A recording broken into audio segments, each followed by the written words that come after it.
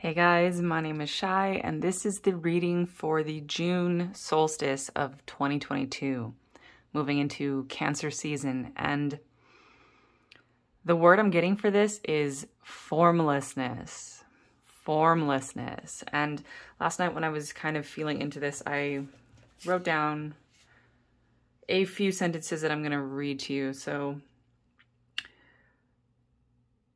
systems can be created to serve specific purposes, and they can exist for exactly as long as they are useful. Then they need to collapse. Trying to maintain a system beyond its time creates a mechanical meltdown. Systems are there to serve you. You do not serve the system. So the way I'm feeling it is that sums up, that encapsulates the energy of the solstice, and it's going to be the entirety of Cancer season. And I really enjoy Cancer season. It's beautiful. It is sensitive. I do feel like how our human minds experience this year's Cancer season can kind of go two different ways. So depending on how your mind is interpreting this, right? Because it's going to be insular. How do you say that? Insular or insular? Very like focused inward, focused on the home, focused on your inner world, focused on the self and of the family, right? Just pulling your energy back, pulling it in. And this is, of course, even if we want to look a month ahead and look onto Leo season, that's where all of this energy that we've pulled inwards, that's when in Leo season, we're going to let it shine out. But for right now, it's going to be this focusing inwards. So I do just want to mention that if you have been feeling like already kind of feeling like you're in this phase of feeling disconnected, feeling isolated, feeling lonely, or feeling overwhelmed by the world, that this Cancer season could kind of bring all that to a head. It could kind of increase because that kind of energy is being emphasized throughout Cancer season, right? So we want to try to steer into the highest frequencies of this energy, because it's the same type of thing. I think I've mentioned this before, right? We can either feel disconnected and lonely and isolated, or we can feel self-empowered, self-contained, peaceful, and serene, and tuning into the solitude, right? That can be the most beautiful, peaceful, blissful experience. So it's like there is this energy, this insular energy, and it can either be, you can either have the shadow manifestation of it, which will be disconnection, isolation, and loneliness, or you can have the light manifestation of it, which is solitude, peace, and the bliss of silence, right? So it can go either way. And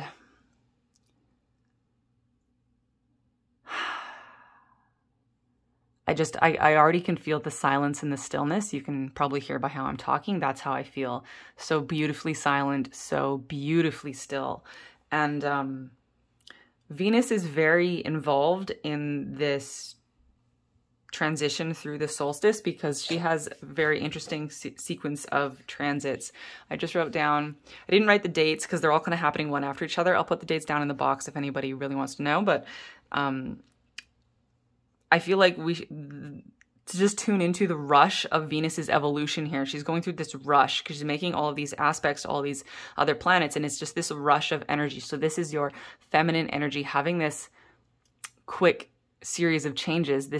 And, you know, with Venus, it can also connect to love and romance and even your finances. Venus is also a money planet. So it's this rush of change and evolution, right? First, she's squaring Saturn. So that's Saturn coming in, teaching those lessons. And then she has a sextile to Neptune, which is that strange dreaminess, but also the transcendent urge, right? That this urge to escape, this urge to transcend, and that catapults her right into a trine with Pluto. So whatever your Venusian energies, like however this Venus is resonating for you this week, whatever she is trying to help you transcend, it's going to like transcend and transform like all at once.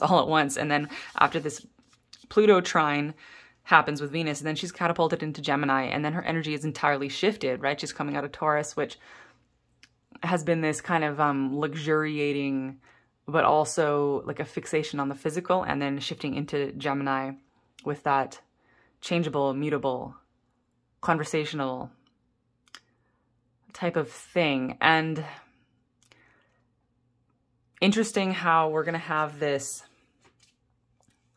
Venus in Gemini, which makes a lot of people, depending on your chart, right? If you're Gemini, like for me, Gemini is in the 8th house. So other people tend to be really social in Gemini season. But since for me, Gemini season makes the sun in my 8th house, that makes me really, really internal, right? It makes me tune out from the human world. But there could be like strange conflicts with like your social life and your personal life, like your social life and you, or your social life and your home life. There could be this weird, and you could have, and I don't mean really any like specific manifestation of it. It could be like your feelings about it, right? Your feelings about this, going like feeling pressured to socialize, or feeling like you want to socialize, but then feeling like you don't have the energy for it. And you could have these weird, like convoluted, kind of ambiguous, or what's the word, like ambivalent feelings about like dealing with humans, like how to deal with all these humans. You know, I just wanted to throw this out there as a passing thing, because if you end up feeling those kind of like, I don't know how to balance like myself and my social life, or I don't know how to balance my family life and my social life, stuff like that. Just do what you want at the end of the day, right? Just do what you want, and just remember that this is just part of the background theme, and you don't need to take it too seriously, right? You don't need to take it too seriously. With Cancer season, there can be this tendency to take things like very, very, very personally, very, very, very personally. I know a lot of people who practice like dry Cancer season, where, you know, if normally they do drink alcohol, but in Cancer season, they won't drink any alcohol, because they find that their emotions just run away with them through Cancer season.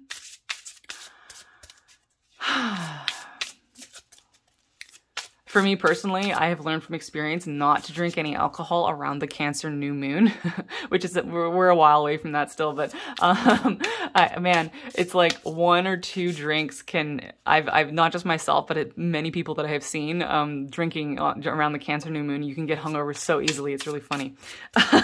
Anyway, so that's kind of just my quick general impressions of the Cancer season in Cancer season itself, but I want to be focusing more on back to what I had just said about the solstice itself, like formlessness and this new way of dealing with structures, right? Because whenever, it's like Cancer, if Cancer season is the cookie, then Capricorn is the chocolate chips.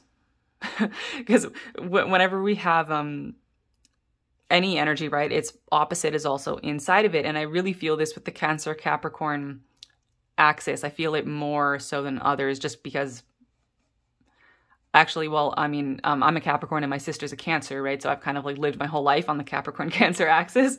And so it's like Cancer season is the cookie and Capricorn is the chocolate chips, right? It's inside of Cancer season. And that's where these bits about structure are coming through. So Cancer is formlessness, is formlessness, is formlessness. Cancer is the rushing river. Cancer is our emotional bodies. Cancer is our mothers, right? And are the inner mother, the cosmic mother, all of these manifestations of the mother. But Cancer is also, I feel like often pigeonholed into this like mother energy, and there's more to it than that. There's also this like quick moving, rushing ahead, like a rushing river is simply the best way that I can describe it, right? Cancer tends to take action where Capricorn cannot. Where Capricorn would sit around creating structures and pondering and working and planning. Cancer would just move. Cancer would just flow into it, right? Just flow into it from that intuitive space. So this message about, you know, creating structures and then immediately dissolving the structure,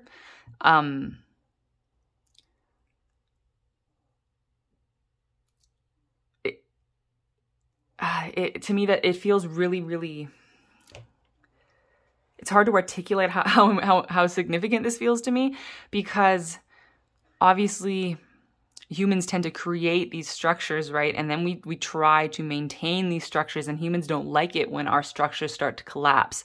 And I mean, you could be looking out at the world and seeing structures out in the world, out in out in your country, right? In the politics or the governing structure or the laws of your country, you can see structures starting to collapse. I'm not referring to anything specific, but you can definitely be seeing many manifestations of that. You can be seeing this in your life where things that you used to be able to maintain or do just suddenly just aren't working anymore. The sooner you can realize that a structure needs to be collapsed, and just to allow it to collapse, and to mourn its passing and grieve its passing if you feel that that's how you feel about it, but to let that just like move, because, and to know that, to be able to tune into formlessness, right? To be able to sit on your floor, maybe you don't even have a floor, right? Imagine you were homeless and you just sat down on the sidewalk and you just would sit in the formlessness of your existence because there is no structure around you, right? If you had no place to live, you would just sit in the formlessness of your own existence. But also you could know that you are safe, because even if you were homeless sitting on the sidewalk, well, you're still alive. You're still in your body. And if you are someone who is able to watch this video, then you probably live in a place where you can still get food and shelter before, you know, the homelessness starts to impact your health, right? So it's that kind of analogy. It doesn't really matter what is collapsing around you, because you can sit in the formlessness and know that in formlessness there is a type of safety, because you can have this feeling of, I got nothing to lose, right? And that is empowering when you realize it doesn't matter what is collapsing around you, because everything, you don't necessarily have much to lose, right? And even the things that you have to lose, well, after grieving their passing, perhaps you find that you're okay, right? You're still okay. Sea goddess of sensuality, celebrate romance. So yeah, it's going to be a very feminine streak here, right? With Venus and with Cancer season. To me, I almost see this as like romance with a capital R. If anyone is a fan of romantic poetry, like the old romantic poets, I don't mean like poetry specifically about love and romance, although it can be that, right? But romantic poetry with a capital R, the romantic period of English literature. That was like one of my favorite literary periods, right? I could just read romantic poetry all day. And it's about tuning into the sublime, right? The sublime, that feeling of standing on the edge of a cliff. If I were to just briefly try to describe what the sublime is, right? Standing on the edge of a cliff, standing on top of a mountain, standing on the edge of the cliff, hundreds of meters dropping away below you. The wind is blowing. The sun is shining. You can feel the trees breathing behind you, and it's so beautiful, and the beauty is heightened. The beauty is heightened and sharpened and made more real, and made so you can really experience it because you are on the edge of the precipice, because you are on the edge of the cliff. That makes your heart beat faster, that makes you feel alive, and that makes you focus on every gust of wind and how you place your feet and how you stand, right? It sharpens everything, and it's that with that little bit of that edge of danger, right? That's what makes the beauty real. So it makes the beauty real. That is the sublime. One way of describing the sublime really quickly, right? So to me, it's kind of tuning into that, to be able to live on the edge and feel free, to live on the edge and feel free, to imagine that you are a fish in a river, right? If you were a river fish, or if you were a river otter, nothing would ever be the same. Your home environment would be constantly rushing and rushing and rushing around you, right? You live in a rushing river. That's different than living in a pond or even living in the ocean. It's like the rush. The world is constantly just rushing past you, but it's fine because that's where you live. That's where you are. You exist in that, and you are designed to exist in that, right? You are a river fish, or you are a river otter, or pick a favorite river animal, right? That is where you are designed to be, and that is where you thrive. And it's letting go of the desire to create anything that needs to be too long term. Because if you build in a river, I mean, unless you're a beaver, so there's always the counterpoint, right? There's always the opposite. There's always the one creature that will create the structure no matter what is happening, right? Because that's what beavers do. They go into the river, they create a dam, they flood the area, they create their lodge, and then they live there, and they have terraformed the entire environment to be so that they can live there as they want to live there. So unless you want to be a beaver, and I mean, you could be the beaver, you could dam the river, and you could flood the land, and you could build your lodge, and you could be the beaver. But that's only like one animal that does that, right? All of the other animals live in the river and just allow the river to flood and to flow, and no structures. Sure, you can build something in a river, right? If you were to go down to the river, you could, like, I remember one time at my family, actually, we were camping and we were trying to have a fire because, you want to have a fire when you're camping, but there was a fire ban on because of, forest fires.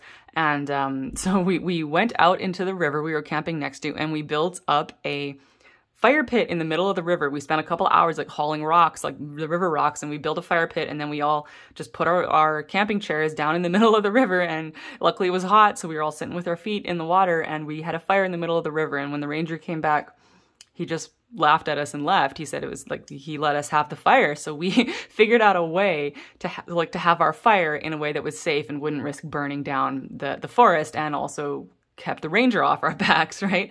So, and then when we left, we disassembled the like artificial thing we had built in the river and put it back. So we built a structure and then disassembled it, right? We didn't try to like move into the river permanently and build a house there, stuff like that. It's like allowing these structures just to be born as they are useful, and then allowing them to disintegrate and flood away. Visionary Sea Queen number 22. Potent projections. Okay. I want some tarot cards on this. No, I need a different deck.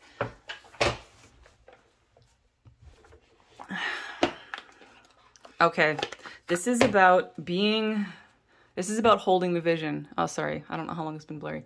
This is about holding the vision, being the vision holder, right? The most important thing you can do. Four of Cups, and look, this is not one of those sulky, sad Four of Cups. This is a card of meditation, right? And this doesn't need to be meditating. This can be just sitting there and holding the vision, right? Sitting there and holding the vision, sitting there and tuning into the higher frequencies of your experience, right? If you're feeling disconnected, well, just change the channel, right? Change the channel from disconnection and loneliness, change it to solitude and peace.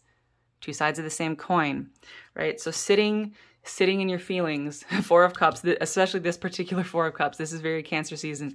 It's just sitting there in the watery landscape, feeling whatever it is that there is to feel.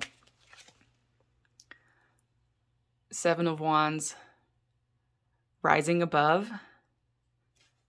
The word here is valor. So rising above the noise that tries to pull you down. I've been noticing this a lot, actually, where it's like, no matter how hard you try to, that's not the right way to say this. It's like, as you continually put your intention on rising up, and as you continually put your attention on the evolution of your consciousness, and as you continually put your awareness on your soul, right? Then the naysayers start up again. And sometimes this comes from inside of you. It comes from your mind telling you should be afraid, or your mind telling you you're not good enough, your mind telling you all those stupid things. And sometimes it comes from literal, actual people who come up to you and start telling you things. They try to convince you. They're trying to keep you down. And if you notice, just notice all of these thoughts and all of these things that people say and all of these things you see on the internet and all these things you see out in the world. It's like they're all just trying to pull you down. They're all just trying to pull you down. And it's like, what? Sometimes it's like, what? Why? Right? Why?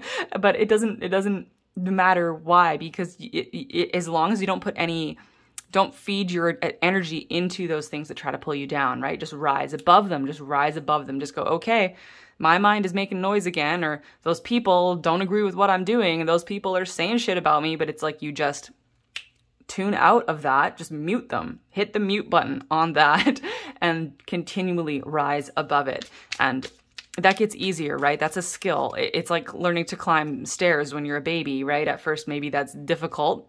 I've never taught a toddler to walk, so I don't know, but I imagine, you know, first you need to walk and then you learn to climb the stairs, like on 2 feet instead of, maybe first time you crawl up the stairs, right? And then you eventually, when you get tall enough, you walk up the stairs.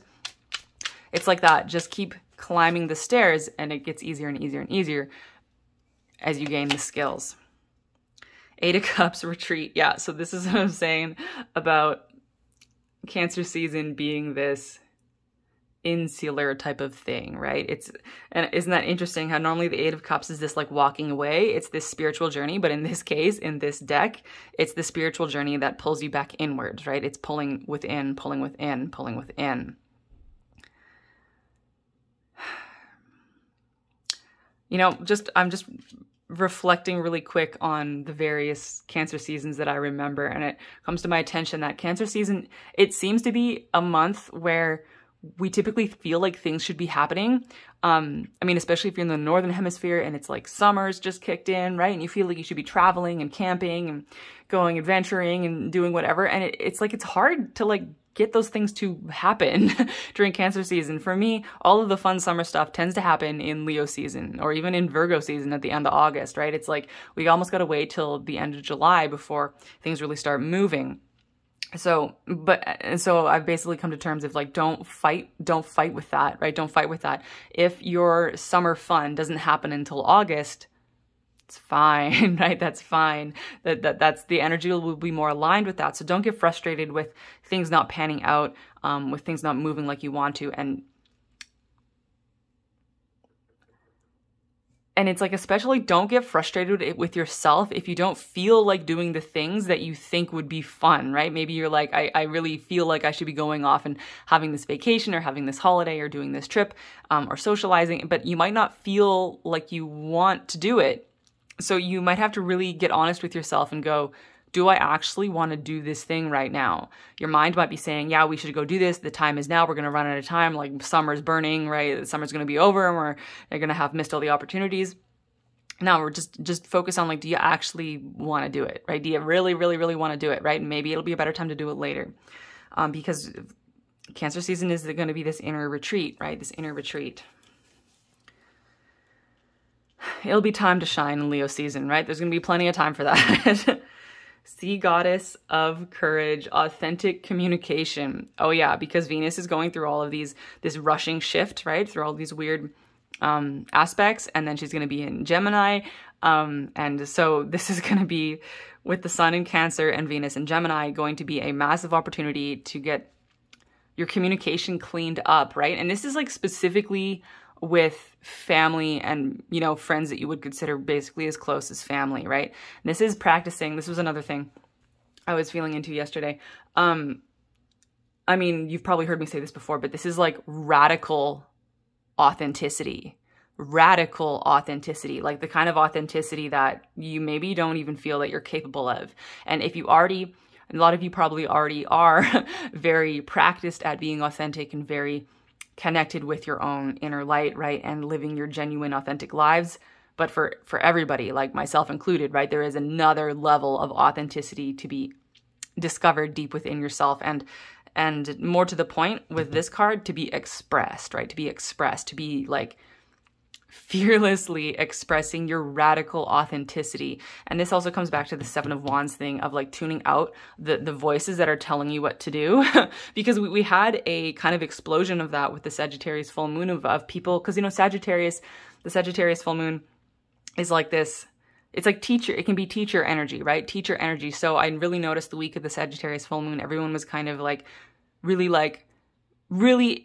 invested in trying to help others learn things, right? And that kind of came off sometimes with people giving advice, maybe that was unsolicited, and since everyone was kind of feeling this way, everyone was like, it was like this kind of clash of the Titans type of thing going on. It wasn't like, I didn't really experience it as like a big deal, but it was enough of like an energetic wave that I noticed it.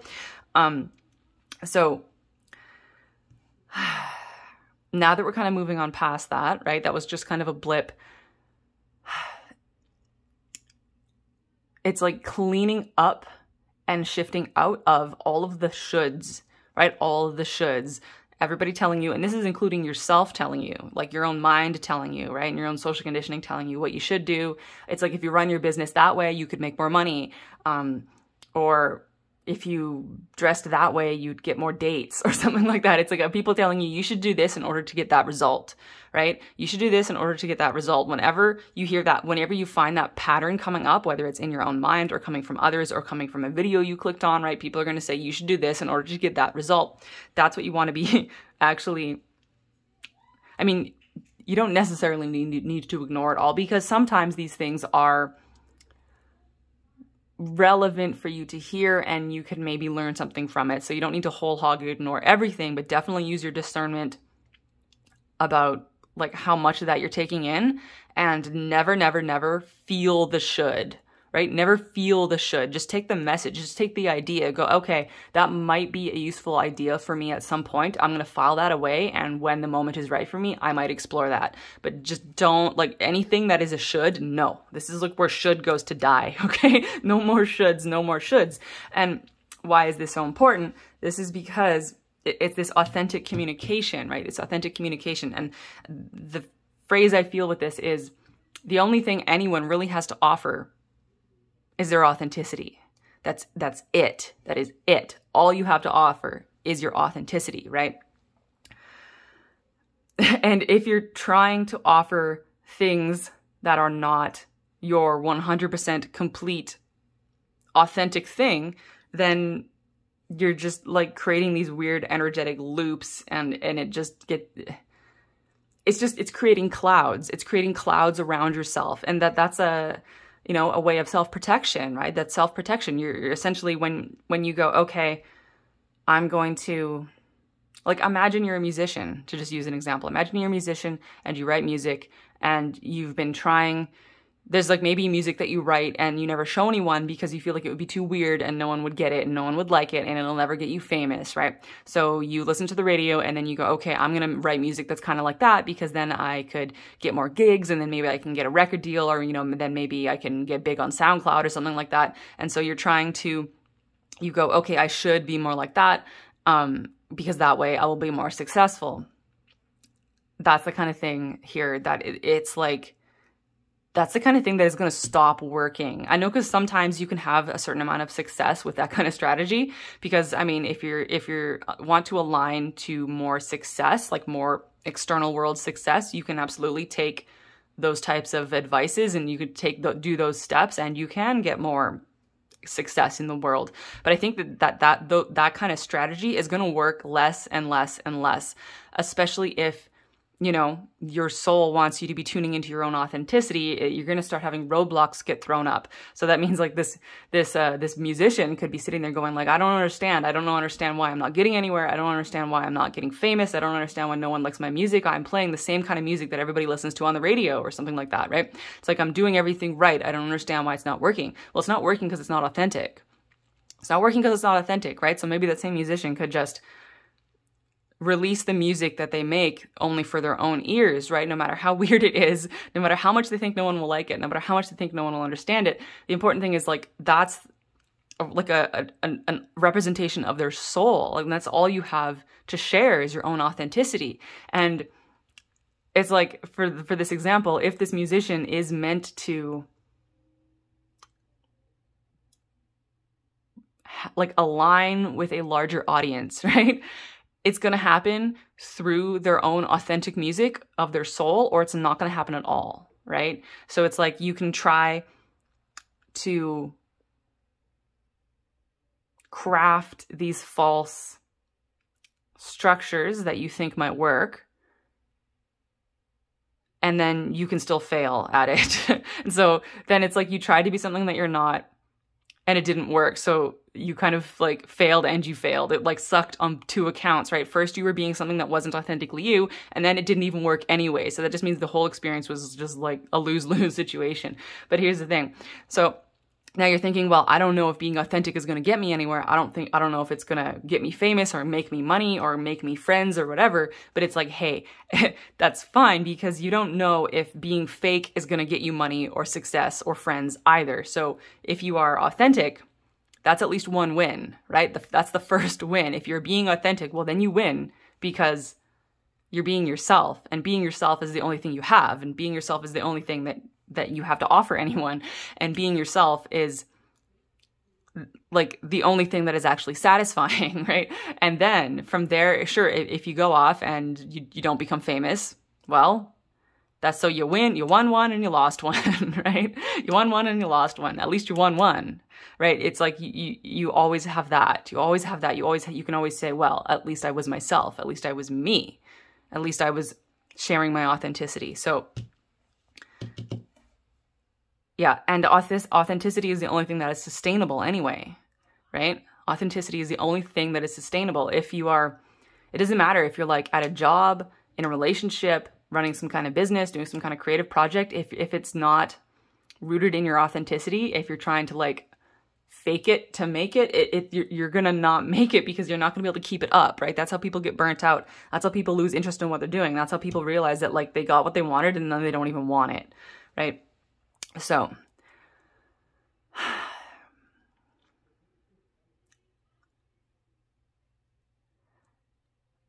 the other thing, I'm trying to loop this back to the thing about like structures being born and then like born for a specific purpose and then being used and then being immediately collapsed, right? Those structures can be born of your own authenticity, right? Your own authenticity.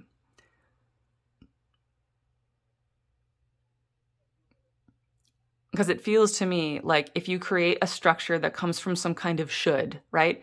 If you create a structure, if you go, I should make more money. I should do this.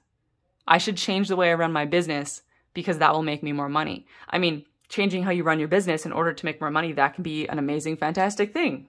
Making money from your business is fantastic, but it has to be coming from the authentic impulse, right? If you go, I'm going to compromise my own authenticity in order to run my business in a way that makes me more money, it's just then you've created this structure that just like is going to collapse and cannibalize itself, and it's not going to be good. So everything has to come back.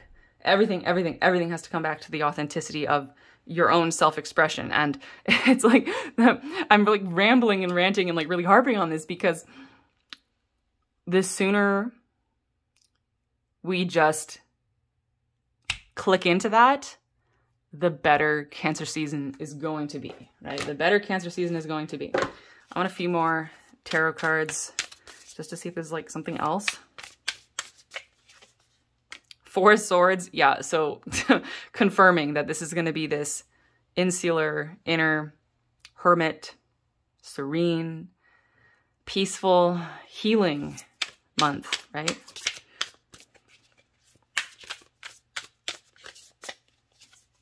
Moon child.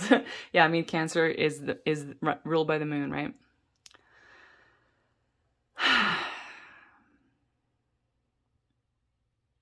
I don't even know what else to say about this. This is really that, right? This is tuning into your inner light. This is tuning into your inner authenticity. This is following your dreamscape is what I'm hearing.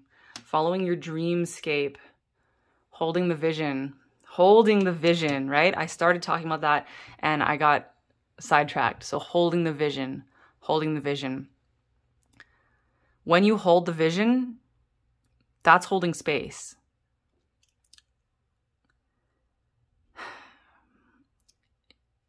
In order for change to happen, you first need to believe that change can happen. And then once you believe change can happen, you need to believe that change in the direction that you want, like a change in the direction of more peace and joy and love, that can happen. And so the more you just hold that vision, the more you hold the vision of your life feeling peaceful, the more you hold the vision of your life being full of love, the more you hold the vision of your life being filled with joy, you're literally opening that space up for yourself. And so for some of you, this could be more of holding the vision for your own life, holding the vision for your own self, where you're trying to get yourself up into a better feeling life, holding the vision for yourself, knowing that it doesn't matter how you feel right now. It doesn't matter where you're at right now. It doesn't matter what's going on in your life right now. Hold the vision, open up your mind, open up your vision, open up your perception of your own future, open up and remember that your life will continue to change. Change is inevitable. It's a strange thing. The human mind often feels like change is impossible, but change is the only thing that is, like, one of the only things that is constant in this universe. It is constant change. So change is inevitable, right? So if you're not feeling fantastic, just remember, change is inevitable. Change is inevitable. So open up to first to the vision that change is inevitable, and then hold the vision for how you want your future to open up to. And for others, this is going to be like being a vision keeper for the entire collective, right? But specifically for this month, this isn't so much, how do I put this? The video I post after this one is going to go into this in more detail. I actually already recorded it, but I haven't posted it yet. So there's going to be a video kind of where I talk about transcending like service-oriented archetypes.